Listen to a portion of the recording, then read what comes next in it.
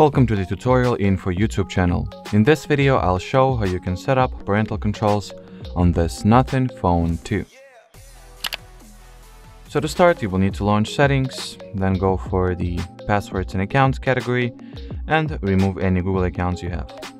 Then get back, enter Google category, tap at the parental controls, get started, child or teenager, next.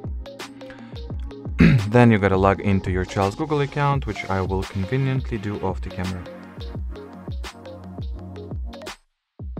Once the child's Google account is successfully signed into, you will need to select it from the list over here and then log into parental Google account as well.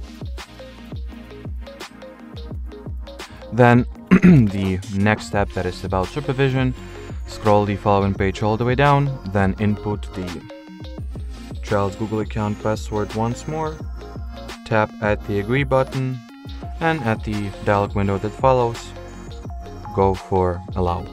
Then wait until child and parent accounts will be linked, or will get linked rather, and then at this point the setup on the child's phone is finished. All the steps that follow are optional, so we can just skip them.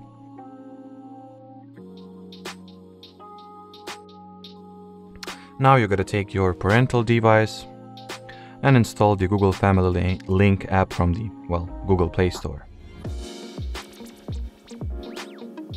Then launch the app once it is ready, log in with the parental Google account, and here is the list of controls at your disposal, the full list of controls.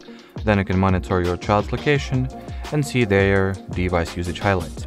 So that will be it for this video. So, thanks for watching and bye bye.